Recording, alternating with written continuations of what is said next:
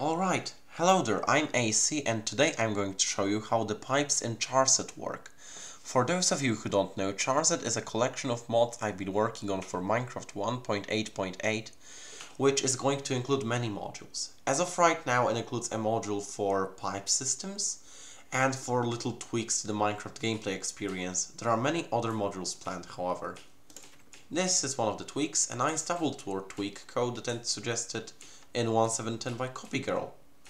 And this is an example of a pipe system. To the left, we have a cobblestone generator from the crisscross mod, and here we have pipes and shifters around them. Let's enable one of the shifters. This shifter extracts items from an inventory opposite the direction it's pointing to the pipe. Now, pipes always prefer to go in straight lines and will never go into other directions unless the inventory is full or their path is prioritized by another shifter. As you can see here, enabling this shifter made all the items go into this chest. And disabling that shifter makes them go into this chest again. This is a slightly more complex pipe system. Shifters can have filters on them, like this one can filter cobblestone, this one can filter smoothstone. Each shifter can have 5 different filters, one off each side, except the side facing the pipe. Let's turn the system on. As we can see, cobblestone and smoothstone is being extracted, and cobblestone goes in this chest as it's prioritized by this shifter, while smoothstone goes into this chest. Of course, we wouldn't really need a shifter here. So this is all you need to know about how the system works. However, there are some edge cases. What happens if an inventory is full? This chest, for example, is filled with a very useless material.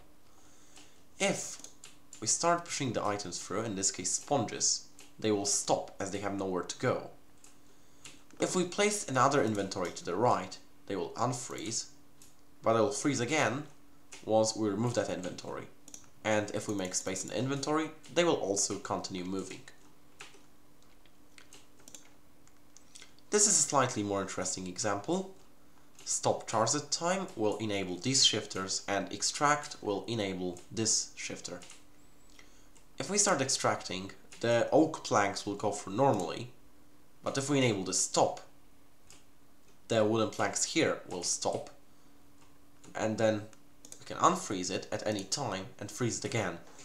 This will become much more useful when a method for detecting items is added.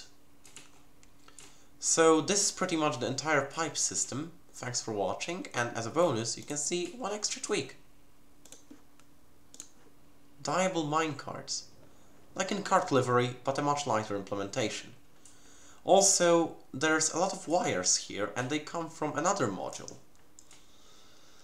Now, as a last and final note for those of you who are still watching, it might sound a bit weird that I'm the one doing a 1.8.8 mod, but something that very few people realize is that the APIs have really improved, and they've improved to the point where I feel that it's enjoyable working with the new Minecraft version, and this is proof of that. So I think that the era in which 1.8 was terrible is now sort of over, and we can actually enjoy the improvements that weren't talked about much. So thanks for watching and enjoy the mods to come, because I think we're up for some really great things in the future.